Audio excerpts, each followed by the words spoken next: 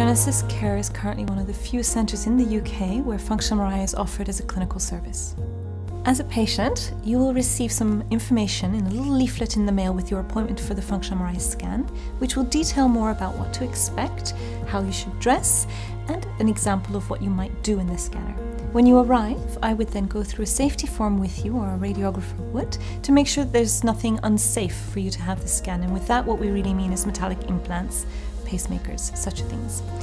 We would then practice perhaps an experiment or a task that we'd ask you to do. I would show you on a little tablet out here, for example, some movements that we'd like you to do, perhaps a sentence I'd like you to read. That way you're prepared for what we're going to do in the scanner.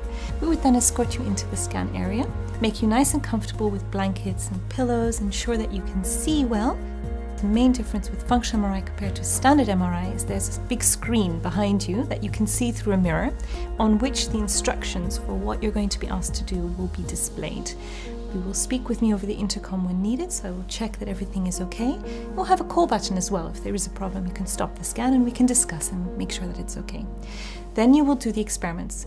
Each experiment will last approximately 4 or 5 minutes, and you'll have periods of time when you might be relaxing in the scanner, and then periods of time when we'll ask you to very specifically move your fingers this way, or your toes, maybe your tongue. Otherwise, read some words, think some words. You'll know exactly what to do because we'll have practiced it with you. The whole scan will last probably just over an hour, depending on how many things we need to map for you.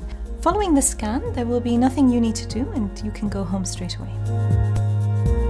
An fMRI scan takes a little bit of extra time to analyze, so we do some special reporting with a separate workstation. It takes at least a day to get the answers to your consultant. It will consist, of course, of the full radiological diagnostic report and will be supplemented with an additional report purely for the functional MRI part of the scan that shows the areas that light up in different colors for the different language tasks, movement tasks, and so forth that you can then discuss with your consultant in your next clinic appointment.